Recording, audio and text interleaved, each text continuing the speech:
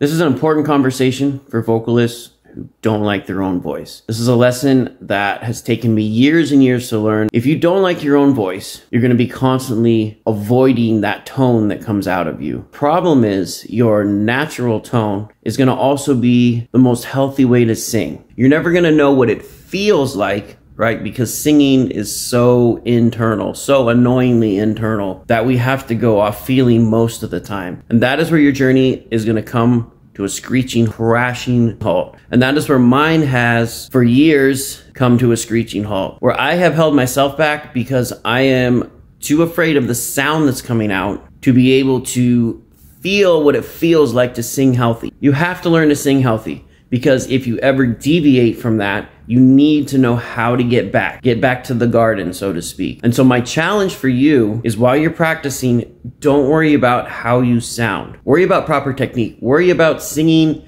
coming out as easily as speaking does. That's one of the keys. Once you start singing with proper technique, you can modify your tone later. You may find that once you start singing properly and you start exercising your vocal cords in a manner which they're supposed to be exercised, your tone may change. You know, it may improve, but you have to get there first.